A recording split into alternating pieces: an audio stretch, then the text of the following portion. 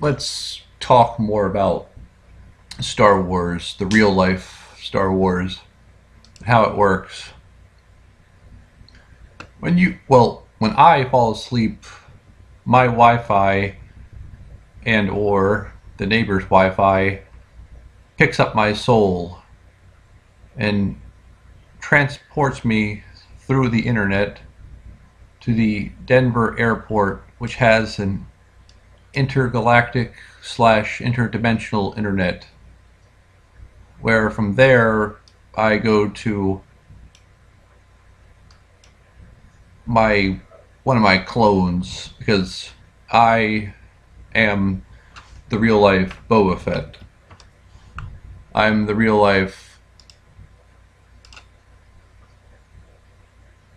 person who they used to clone a bunch of stormtroopers. And when I was in college, I was in an anatomy class, and I had a vision of myself wearing a stormtrooper outfit. However, it was a lot more cream colored. It wasn't really a white color. It was like the color of sand. And a lot of you have noticed that Denver, Colorado is one of the places of great significance, which is why they are stimulating the economy there with marijuana. Also, the Queen of England owns a mansion right outside the Denver airport.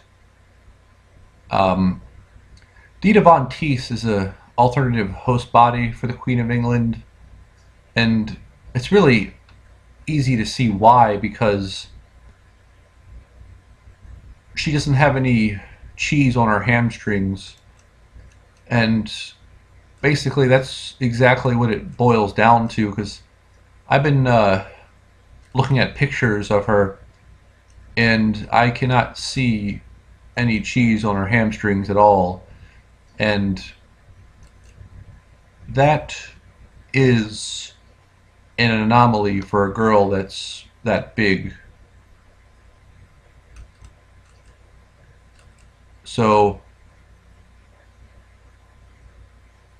that is very rare, and that's exactly the same reason why Melanie, my future wife, prearranged future wife, well, that's the same reason why they chose her for me, because they always choose champions for the royalty, the highest of beings on the earth, because anything less would be a crime. And then this, if you look here, it says there's a time capsule beneath this stone. It contains messages and memorabilia to the people of Colorado in 2094, and I highly doubt that they're going to make it that far or that long. So I'm pretty sure the Nova will happen by then, but who knows? The future is always changing.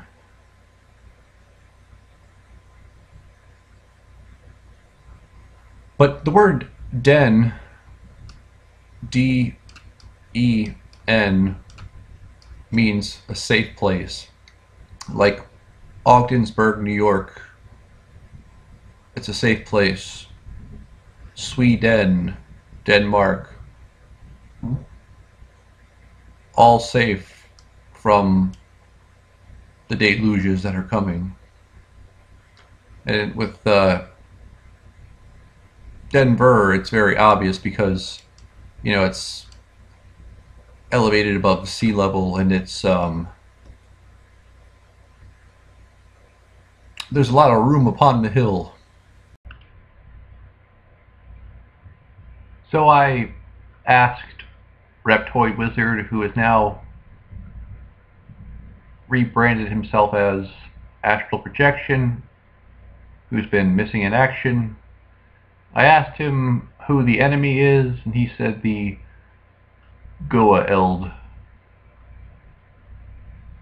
Because I'm the real life stormtrooper clone. Well, I'm not a clone, but I have clones, because I was chosen because I was a person with a lot of Jedi ability. So the enemy is the goa'ld. Reptoid Wizard said that they can inhabit the body of any animal they want to. He said that they were worm-like creatures. And I was telling the guy that he was wondering why the gray aliens chose me. And it has a lot to do with the physique, but primarily the metaphysical abilities. Because remember, the Jedi weren't good swordsmen because they were practicing fighting. The Force guided the lightsaber. They weren't really like fighting, they were using the Force to guide the lightsaber. So that's why they chose me, because I have a very high knowledge of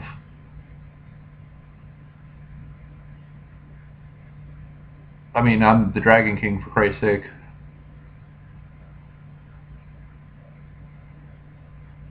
So it's basically to recap from the beginning, in case you missed it in the other video. Woke up one day in a lot of pain, too much pain to be justified from just sleeping. And I also felt like I had been injected in my left lat, my right lat. And in the past I've seen at least like 40 to 60 gray aliens in my room. It turns out they've been busy making clones of me to fight the goa'ld, probably on Orion. And I've had visions of the Imperial walkers, as you have seen in Star Wars, like right here. So I've had visions of these Imperial walkers. These are very real. And I've had visions of myself holding lightsabers. So the whole thing about waking up in pain is that when I go to war on the astral plane, that the injuries I sustain there is a reflection of my astral body is a reflection of my physical body. So the pain I sustain on the astral plane reflects on my physical body, and as it stands right now, I cannot sprint without being in a lot of pain. I can only run at 7 miles an hour. I usually run at 11 miles an hour. And my hips feel like they're pressed together, especially the right one.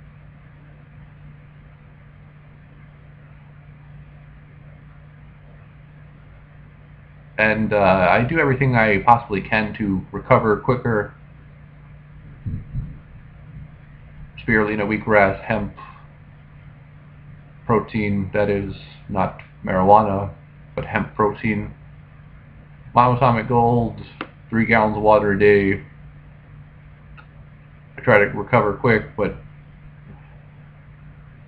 if the pain, it goes on.